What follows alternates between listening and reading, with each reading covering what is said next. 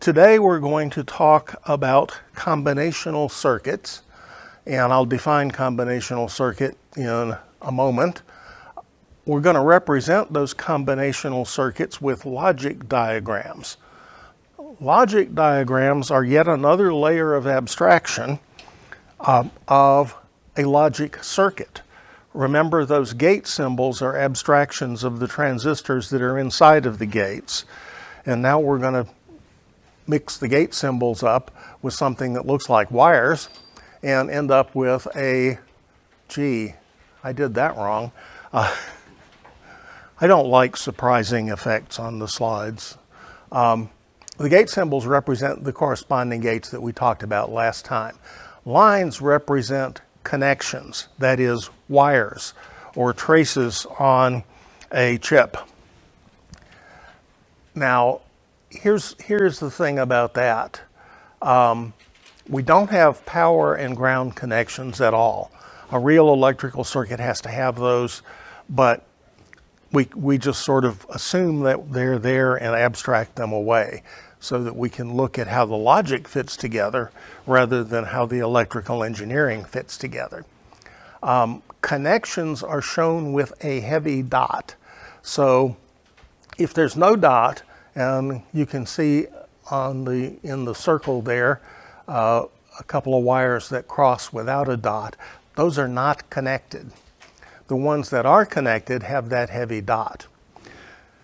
Okay, so a combinational circuit is a digital logic circuit, the output of which is determined, and I spelled that wrong, and you know it's probably been spelled wrong since 2016, is determined solely by its inputs. So the inputs of a combinational circuit determine the output. Now the output goes through all of those gates and gets massaged around, but the implication is that combinational circuits have no memory. The kind of circuit that has a memory is called a sequential circuit. We'll talk about those on Monday. Boolean algebra deals with operations on binary digits and produces binary digit outputs. Not exactly connected with that statement, but also true, is arithmetic operations can be expressed as truth tables. And we'll see how to do that as the class goes on today.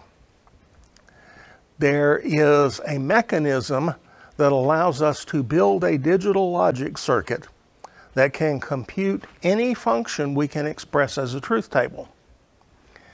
So to try to restate that a different way, if I can write something as a truth table, I can build a digital logic circuit that computes that function. This is very cool. Now, Andrew Tannenbaum, who has written a whole bunch of computer books, including maybe one of the best undergraduate computer architecture books there is, wrote in that book, "A computer that cannot add is unthinkable." He didn't know the IBM Model 1620 computer like I did. The 1620 could not add. Instead, it used a table lookup to find sums. And if you remember maybe about the first grade, you might have seen a table of sums. So up in the left corner, 1 plus 1 is 2, and 1 plus 2 is 3, that kind of table. The 1620 could not add. It used a table lookup to do that stuff. The code name for the 1620, the IBM code name for the 1620 was Cadet, and the IBMers said that means can't add, doesn't even try. So Tannenbaum, who is usually right when he's talking about computer architecture, kind of missed that one. We looked at binary addition when we were looking at binary numbers, and you have seen this table before. At this point, we're interested only in the sum, not in the carry. So 0 plus 0 is 0, 1 plus 0 plus 1 is 1, 1 plus 0 is 1. 1 plus 1 is 0. Now there's a 1 to carry, but we're only interested in the sum, okay?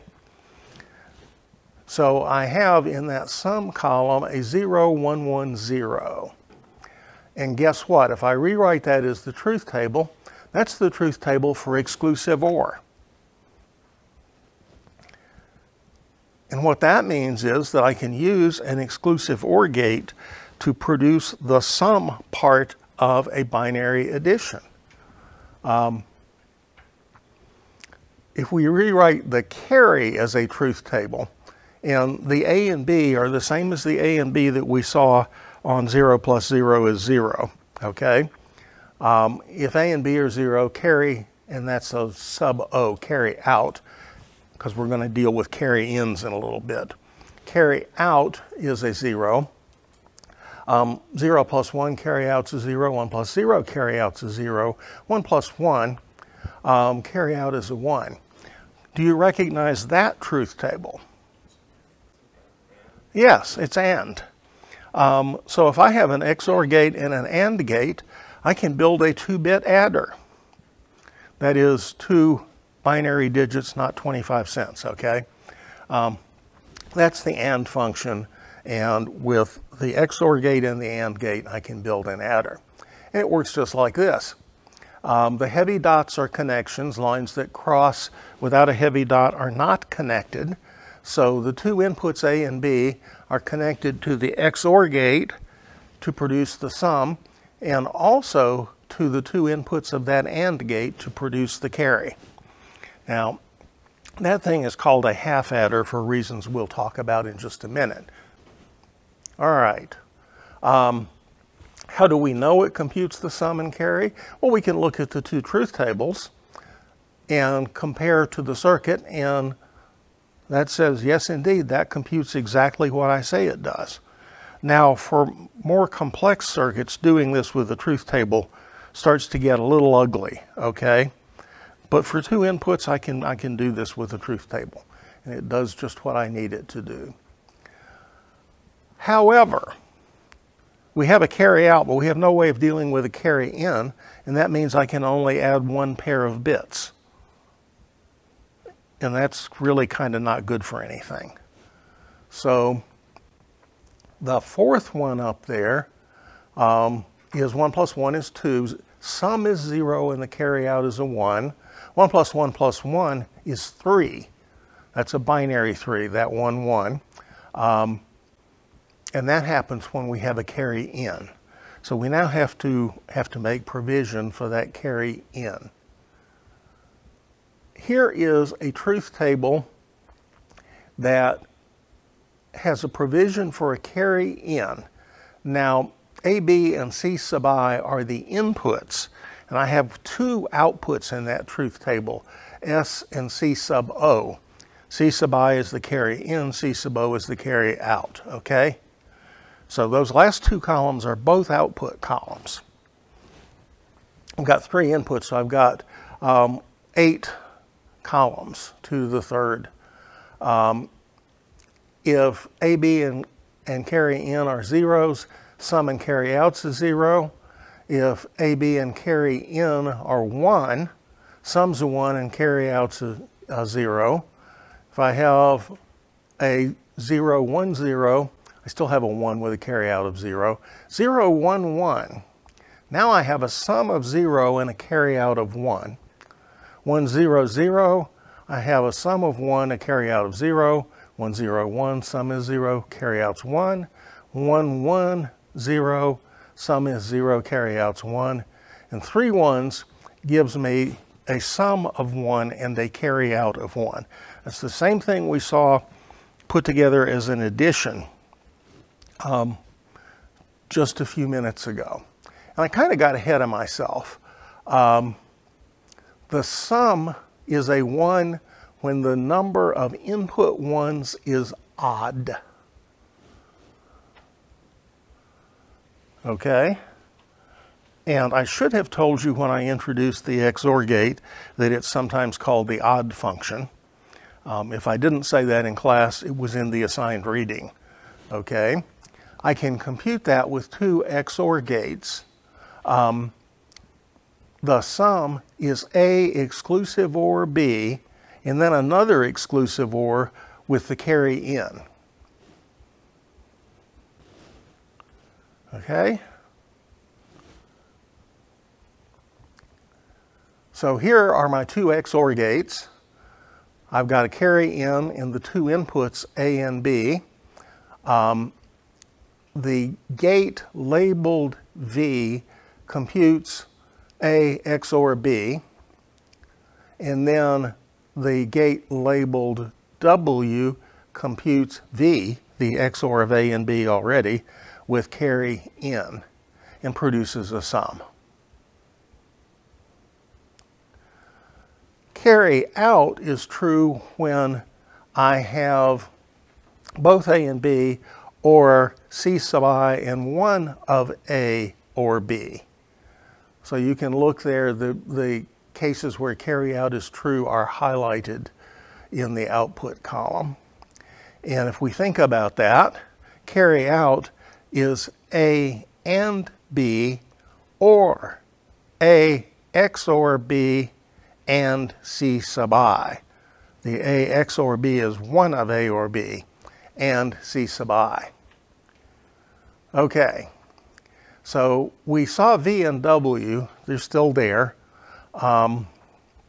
X computes A and B, and Y, they're both AND gates, computes A XOR B and C sub I.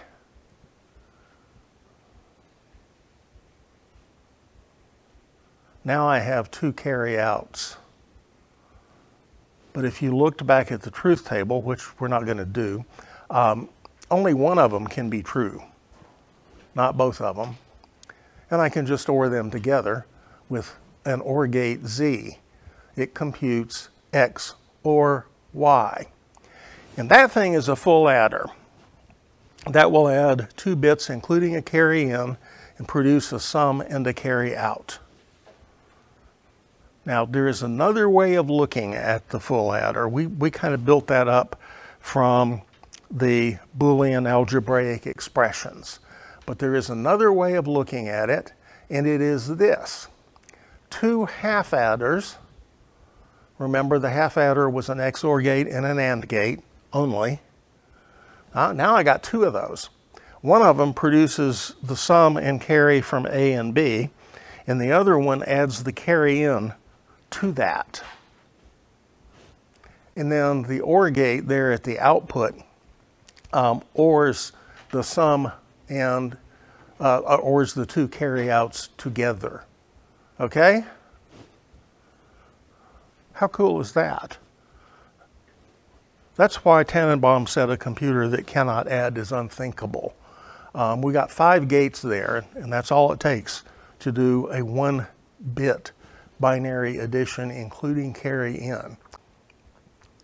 There is the same diagram that you just saw. I've turned it on its side, okay? But it's the same diagram. And I drew a box around it. And then I put a label on the box that said full adder. I have abstracted away everything that is inside the box. I built it up and I said, now we know how that has to work. We don't need to worry about it anymore. Now I have a box that is a full adder. It has 3 inputs, A, B, and C sub I, and 2 outputs, C sub O and S. Now adding 2 bits A and B isn't really very exciting. If I wanted to add 4 pairs of bits, here's 4 full adders. This thing is called a ripple carry adder for reasons we will see in a moment. So I got 4 full adders, A sub 0, B sub 0, and we wire the carry in for the rightmost full adder. We just connect that to a logic 0. Here's the rightmost bit of the sum. Look what happens to the carry. It goes to the next full adder to the carry in. And it produces S sub 1 and a carry out that goes to the next full adder. and it produces a sum and a carry out. Finally, at the left end, we have bit 3 of the sum and carry out for the whole 4-bit addition. What would I need to do to make an 8-bit adder? Add 4 more of those. 64 bits? 64 of those. This is the reason that we can have chips with 2 billion transistors, and they're right. If you tried to build software with 2 billion lines, there's no chance it would be right. Okay, Windows 11 occasionally just stops talking to the network. There's a mistake in there somewhere. Rebooting causes it to wake up and talk to the network some more. There's an error in Windows 11. The last time anybody made an error that we know about in a CPU chip was a floating point error in the Pentium chip, long, long ago. And there was a joke. The riddle was, why did Intel call that chip the Pentium instead of the, whatever the 5th one was? We did an 8086 and so on and so on. The answer was they added 4 and 1 and got 4.9998. Oops. But that was a long time ago. That was in the 1990s, so 30 years ago. We can build these chips with billions of inputs. I mean, with billions of transistors, billions of gates, and they work right. And they work right because we can do this kind of stuff. I started with an AND gate and an XOR gate, and now I have a 64-bit adder. PIF. Buildings kind of work that way too. Not quite as neat as this, but there are only about 4 sizes of bricks. And there's really only one that's commonly used. There are a couple of widths of doors. Software, it's all different and all built up one piece at a time. The output of a digital logic gate depends only on its inputs. So if I have an AND gate with 2 zeros going in, I have a 0 coming out. If I have an AND gate with 0, 1 going in, I have a 0 coming out. Only when I have a 1, 1 in do I have a 1 coming out. Changing the inputs changes the output. The transistors take a few nanoseconds to switch from on to off or vice versa. In, I think, chapter 3 of your textbook, there is a picture of a former student saying a nanosecond is this long. An electrical signal in 1 nanosecond can travel just under a foot. Now, I think the student actually had her hands a little further apart than that, but you get the idea. So a few billionths of a second for a gate to change state. That's called gate delay, or sometimes propagation delay. And it is never 0. The output is always delayed slightly from a change in the input. Well, we got, what did I say, 5 gates in that full adder. If I have a full adder that takes 5 nanoseconds to produce its sum and its carry out, well, that means that the carry in to full adder that produces S sub 1 isn't good, isn't right, until 5 nanoseconds after the inputs are stable. And the next one doesn't have its carry until another 5 nanoseconds, and the next one doesn't have its carry until another 5 nanoseconds. 20 nanoseconds there. That's suddenly a pretty long time when we talk about computing. And if we did 5 nanoseconds per bit, a 64-bit adder would take 64 times 5, which I can't do in my head, nanoseconds, but it's a lot of nanoseconds, okay? 60 times 5 is 300 of them. And then we'd have another 20, so 320. Did I do that right? Good. I should learn not to do arithmetic while I'm standing up here. I should put the answers in my cheat sheet, but I haven't done that. All right. That is called a ripple carry adder for the obvious reason that the carry ripples from one full adder to the next one, and there's a delay in that, so there's a ripple effect. If you could look at that carry, you would see it ripple from the 0th adder to the first one to the second one, and so on. That makes that ripple carry adder not really good for adding more than some number of bits you can count without using your thumb. There are other ways, and I'm going to show you one. I'm going to show you another way of doing this. And we're going to see no such thing as a free lunch. All right. You do not need to memorize, read, understand, or worry about the thing that's on the next slide.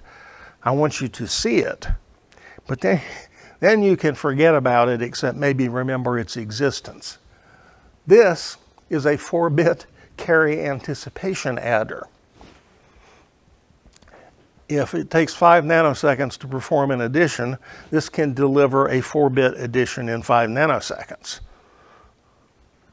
And a 64-bit one of those can deliver a 64-bit addition in 5 nanoseconds.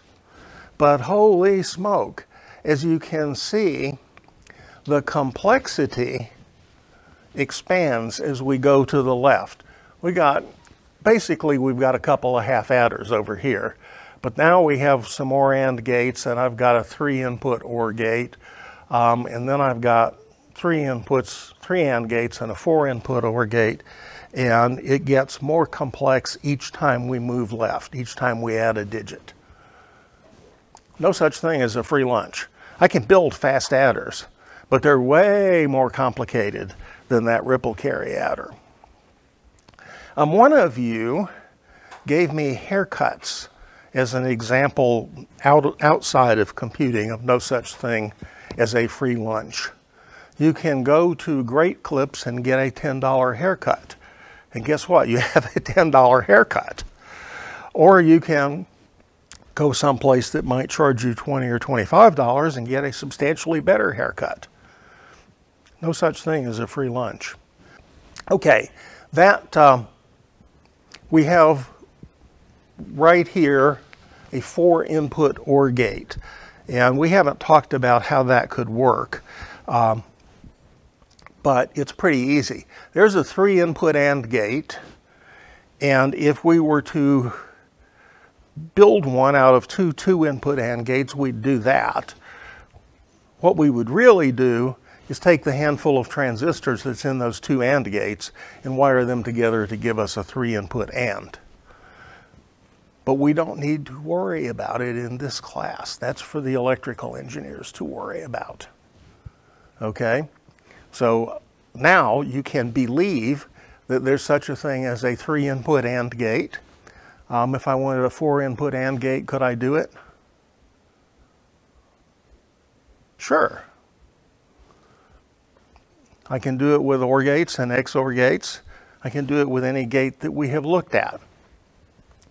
Okay, I told you a few minutes ago that we could build a digital logic circuit that computes any function we can represent as a truth table. And I'm going to show you how to do it. I will not ask you to do this on an exam, but I will ask you to remember the name of this technique, okay? You don't have to be able to reproduce it. If you were taking a computer science or computer architecture course, yes, you'd have to do it. In this case, all I want you to remember is the name, and it's the sum of products method. The sum of products method will generate a correct circuit for any truth table. And it's actually pretty simple to do. You provide, for each variable in the truth table, you provide one NOT gate. I provide an AND gate for each row of the truth table where the output is a 1. And those are called product terms if you're speaking computer architecture. The AND gates have to have an input for each variable. So if I've got 3 variables, I need 3 input AND gates. But I only need an AND gate for each row of the truth table where the result is a 1. Then I connect the AND gates according to the product terms, and I'll show you what that means in a diagram in just a second. And finally, connect all the AND gates to an OR gate. So you're going to remember from this, you're going to remember sum of products method. Let's do an example. The majority function produces a 1 when the number of ones in the input is a majority. In this case, more ones than zeros. I've got 3 inputs, A, B, and C. And where there are more ones than zeros are 0, 1, 1, 1, 0, 1, 1, 1, 0, and 1, 1, 1. Those have ones in the output of the truth table. So those are the rows that we're interested in. We don't even have to care about the others. That bothered me the first time I tried to do something with sum of products. Why do I not have to care about the outputs of 0? Well, we're going to produce ones where we need them and zeros all the rest of the time. So all I have to do is produce ones when I need them.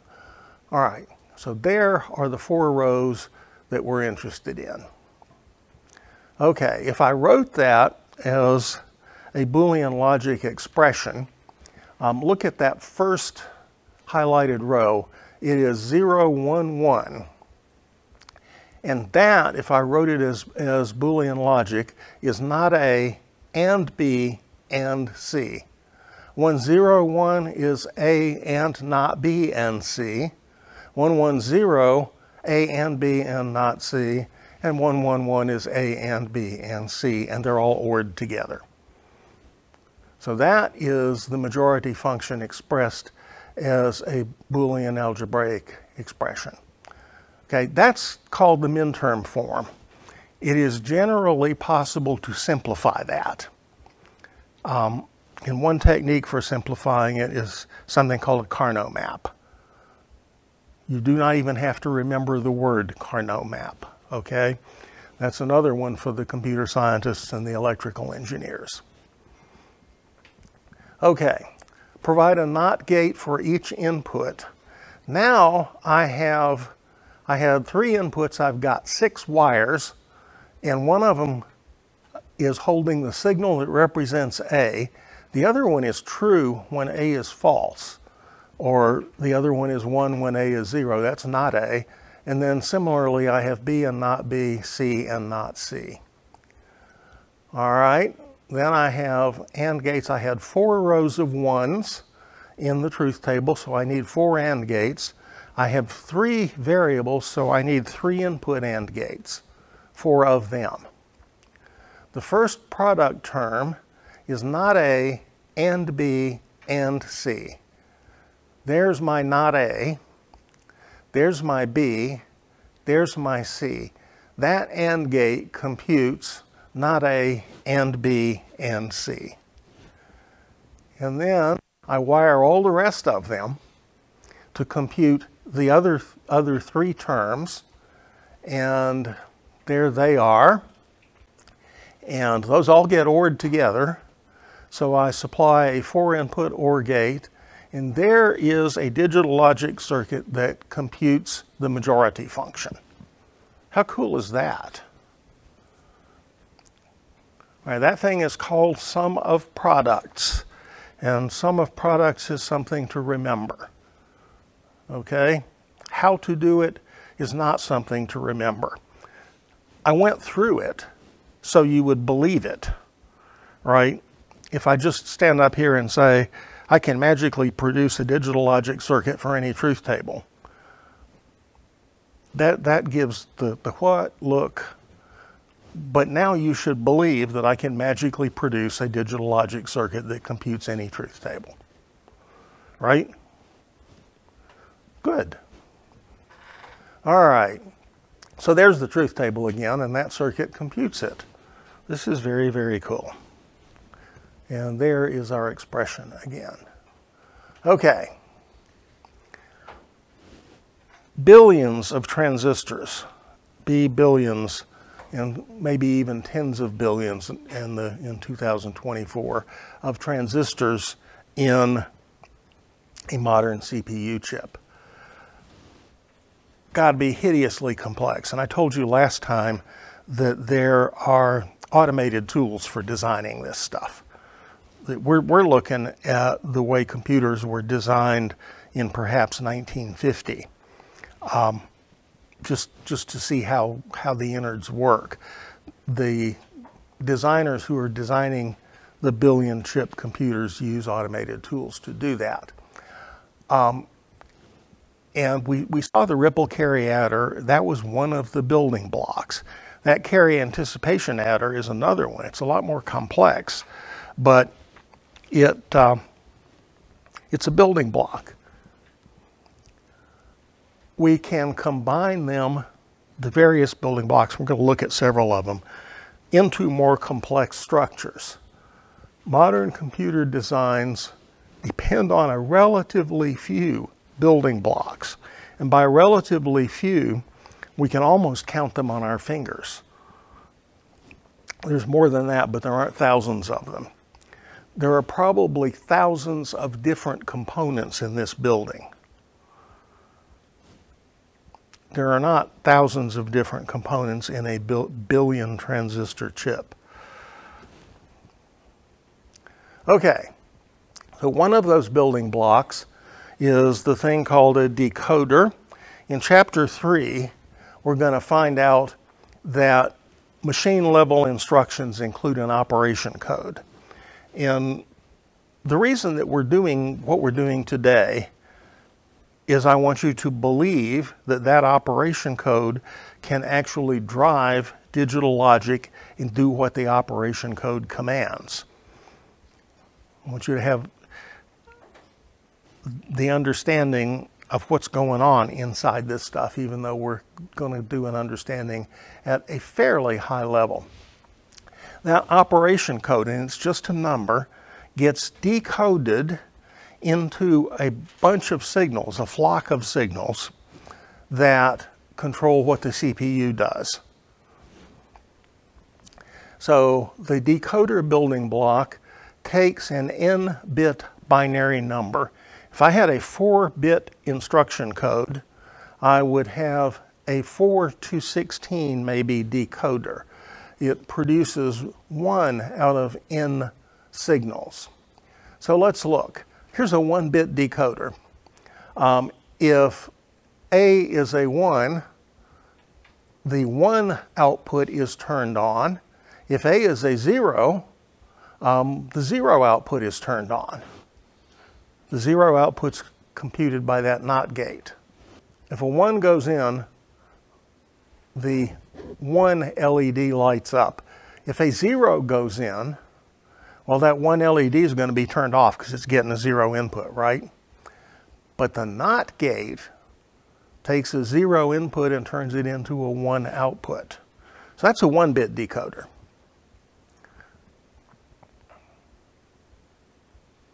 Here's a 2 to 4 decoder. And it's exactly the same principle, except now I'm using some AND gates to AND together the two outputs, A and B. And exactly one of the outputs, 0, 1, 2, or 3, will be turned on depending on the number, the 2-bit number now, that appears at the inputs A and B. And once again, you don't need to know how to design these. I want you to believe that they work. If we have a 0, 1 input, we get a 1 out of that NOT gate that is connected to A. And so I have NOT A and B in that AND gate labeled 1. That one is turned on and all the others are off. That's a decoder. Another one of the building blocks is the multiplexer. It's kind of the reverse of a decoder. It takes an, although the actual reverse is something called an encoder. Was there a question over here? No, okay. A multiplexer takes an n-bit control signal and selects one of n inputs and connects it to the output. So if I have a 0-1 input, if I have a 0-1 control input, input 1 is connected to the output of that multiplexer. So I can select one of n signals to be output and do something with it. Well, here's how that might work if we designed it. Once again, I have a NOT gate for each input, a bunch of AND gates, and I've ordered the outputs together. This is the same thing that we looked at when we did sum of products. Same exact principle. Shifting. Many of you figured out that 3E0 is 16 times 3E, and 3E00 is 16 times 3E0. Adding a 0 on the right multiplies by the base. I can add a 0 on the right to a base 10 number and multiply by 10. I can add a 0 on the right of a base 2 number and multiply by 2. Okay. I can divide by 10, base 10 number, by chopping off a digit on the right, and the digit that's chopped off is the remainder. I can do division, multiplication and division by 2 the same way. So here is a multiply by 2. This is the multiply piece, shift left. We supply a 0 on the right. Input D0 becomes output S1. Input D1 becomes S2. D2 becomes S3. D3 goes into the bit bucket because finite precision arithmetic. That leftmost bit is discarded. Going the other way, we supply a 0 on the left and then shift D3, D2, and D1, and D0 goes into the bit bucket. Or it can be the remainder after division. We can actually do something with that one. Those are wired shifts. There are ways to build shifters with digital logic. And here's one. Once again, you don't need to know how to do this. You just need to believe that it can be done. I have inputs for shift left and shift right. And then I have a bunch of AND gates and some wires that cross each other going left and right, and some OR gates ORing everything together. However, I might not want to shift at all, or I might want this thing called an arithmetic shift, which I will describe in just a moment. But notice, I've got a little scale, a little legend on the right, and it says an input of 0, 0 says no shift. See, I might not always want to shift something. Okay, so 0, 0 gives me a no shift. I'm sorry, 0, 0 gives me a shift left. 0, 1 gives me a no shift. 1, 0 shift right logical, which is the same thing we just saw. 1, 1 shift right arithmetic. An arithmetic shift right preserves the sign bit. Instead of supplying a 0, we copy that leftmost bit when we shift. Preserving the sign bit is exactly what you want to do if you're dealing with 2's complement numbers. A logical shift just supplies a 0. An arithmetic shift preserves the sign bit. And once again, there's the design. There are a few other building blocks. There aren't very many. There are a few others. We're going to see some of them in the next class. It is my belief, the slide says possible, maybe even likely, that the existence of these building blocks, and there aren't very many of them. We've looked at all of the most important ones this morning. We gave them each just kind of lick and a promise look, but there are not very many of these fundamental building blocks. That probably explains why we can design hideously complex chips that work, that do not have errors. If I'm building something and I only have maybe 20 or 25 components, it's pretty easy to get it right, even if the whole thing is complex. Basic Legos, not all of the fancy build the Starship out of, I have a friend who builds Starship Enterprise out of Legos. But basic Legos, there are only a few different parts, and kids can do all sorts of stuff with those. Kind of the same idea. There are several levels or scales of integration. Small scale integration, when I used to teach the computer architecture course in computer science, and we would go to, in those days we had a digital logic lab and we'd build this stuff out of chips. Small scale integration packages gates, packages a verb in this case. So if you look at the logic diagram for that little bug-looking chip, what's in there is 4 AND gates. And then there's a connection for power up at the top left labeled V sub CC, and for ground at the bottom right. And a little notch in there that identifies where pin 1 is. But what's in there is gates. You'd have, to use that, you have to wire a bunch of them together to do whatever you wanted to do. But if I wanted to build that majority function, I could take some AND gate chips, some OR gate chips, and some NOT gate chips, and wire it right up. And it would do that computation. For those of you who are inspired by this, all one maybe of you, there is in D2L a digital logic simulator that will run on Windows 11. It's labeled as optional, but you can download it and build circuits with it. You don't have to for this class, but if this stuff rings your chimes, there's a toy you can play with.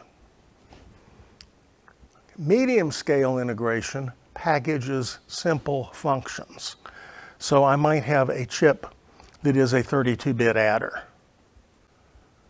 Okay? And so I would need 96 pins plus power and ground so that I could have 32-bit inputs, 32-bit output, power and ground. And I probably need another pin for carry. So I'd have a bunch of pins.